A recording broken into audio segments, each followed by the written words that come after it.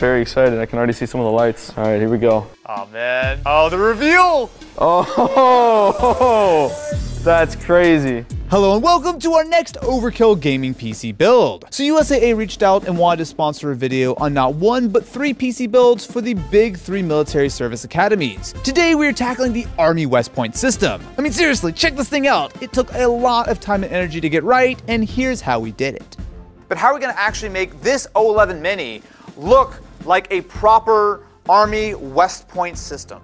Well, so we're going to be taking a lot of inspiration from actually the design and architecture of West Point Which itself. looks like a castle. It does. It's basically built like a fortress. The aesthetic that we're going for is something strong. West Point has a lot of that stone architecture with, a little bit of detail around the top and that copper roofing. The big challenge going into this system really is going to be making sure that the aesthetic is on point. I mean, if you look at West Point, it really does look like a fortress. There are hundreds of years of history in this place, so I want to make sure that we actually can do something that will do it really justice. But that's not the easiest thing to do when you're building a gaming PC.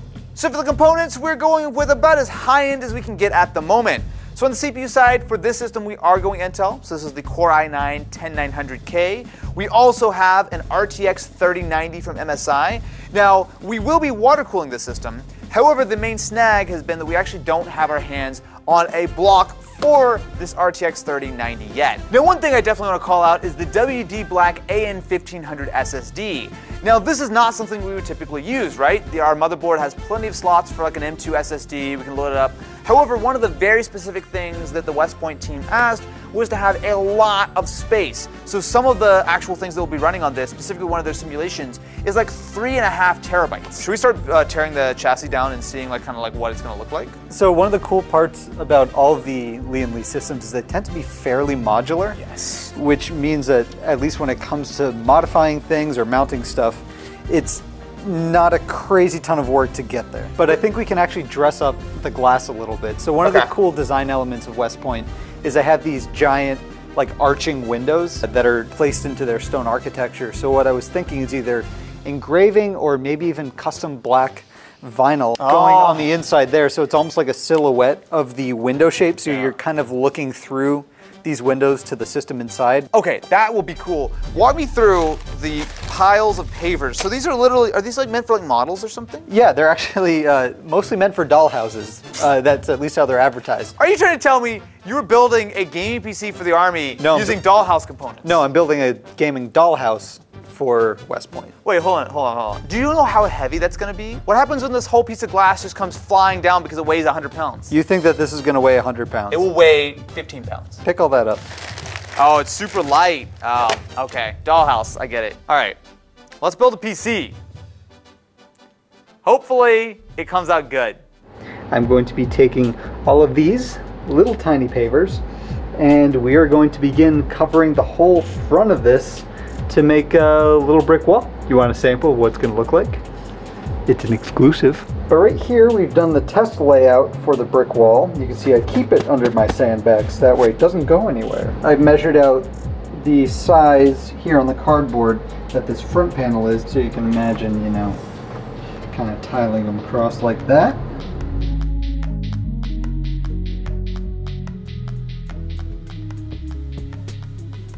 So it is time to get some actual PC building done. Woohoo! Look at that. Now that actually looks pretty cool. So this is of course the Z490, specifically the tough variant, which I, again, mostly think it looks cool, but also should give a solid performance. So we did opt to go for the full ATX layout of the system. Now, there are a couple of other configurations that we could have gone for with this, specifically when it comes to the slots. You can do 3, 5, or 7 slots in the back. Now, that would have given us more room, and to be fair, we'll have to measure to see what the actual clearance for the fans is gonna look like. But because the only things we're really installing in the PCI slots are the graphics card, and it's gonna be the actual SSD, we're gonna have all of this space here, so we can easily add fans to the bottom, and it shouldn't really cause us any issues. All right, well, I think we can actually just start getting to build. We may not have some of our components, but at least we can start test fitting things and seeing the rough run of where the water cooling components will live when we receive them.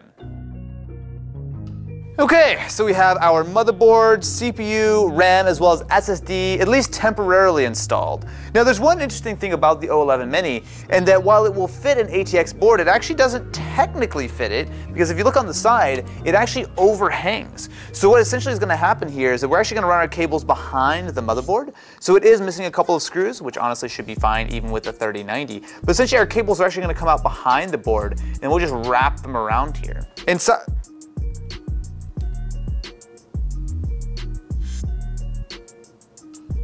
why does this say 1 terabyte?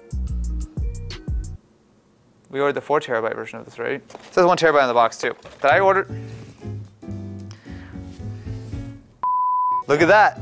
So you ordered the 4 terabyte SSD and they gave us the 1 terabyte. Great. Nothing like when we have no time to finish a build and components are not showing up and are showing up incorrectly. So you, Eagle Eye viewer, probably noticed the 1 terabyte logo on the SSD that we opened. However, after staring at it and all of us in the office playing with it for multiple moments of time, no one noticed it. So that's great. We can still do a quick test fit, but we gotta get this shipped back and get the replacement ASAP.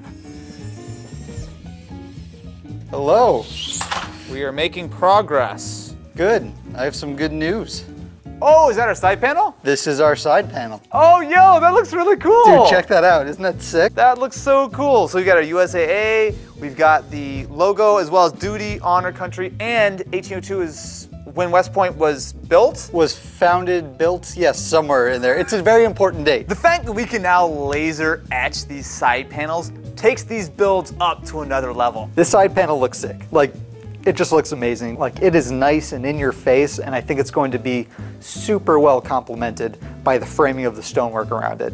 I'm just crazy excited to get started on the stonework. And of course, this project is sponsored by our friends over at USAA. Now, if you don't know, USAA is a member-owned financial services company that offers insurance products for the military community and their eligible family members. They also sponsor the athletic departments of the 3 military academies that we're building PCs for. Now, I have family in the military, and a lot of them do rely on USAA every single day, so if you're interested, definitely be sure to check them out at the link in the video description.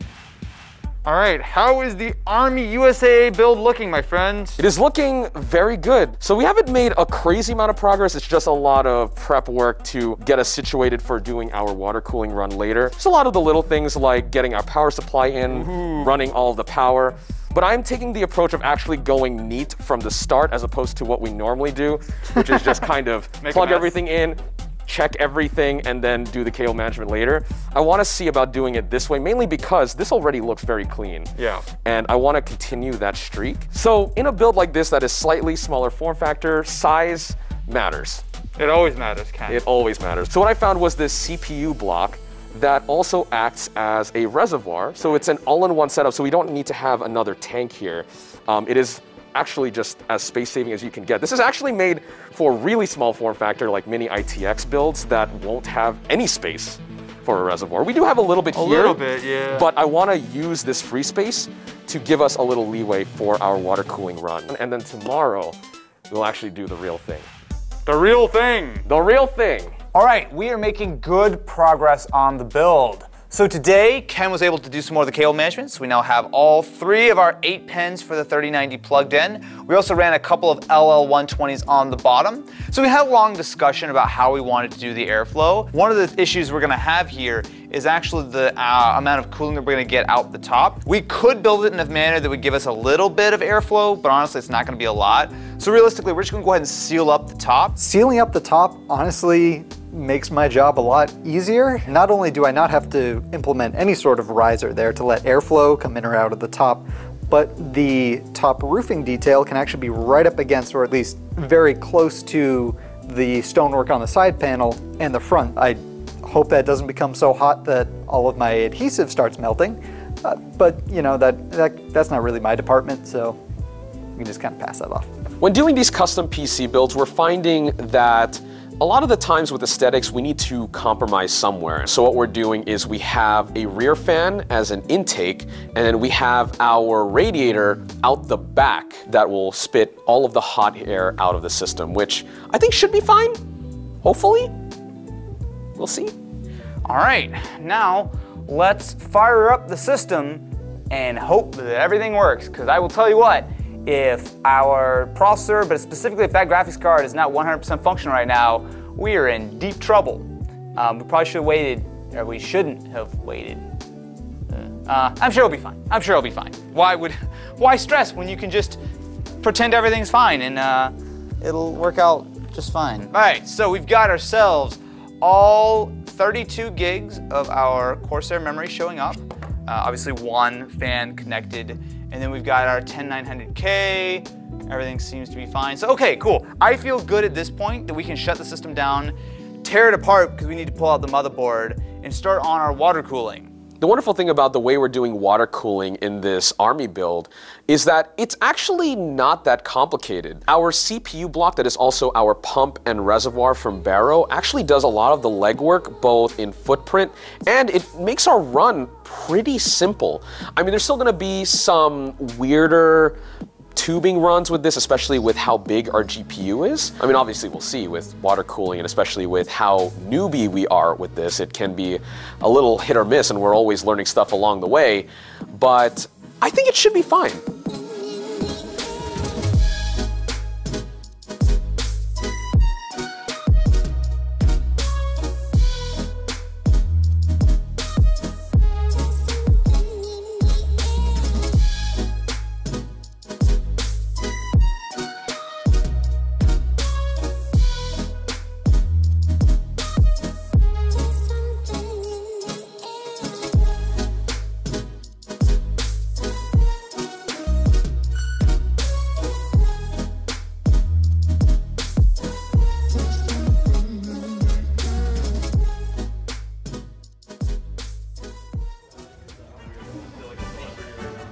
Cool walk-in. Look at these guys. All right, guys, this is the moment we've been waiting for. Very excited. I can already see some of the lights.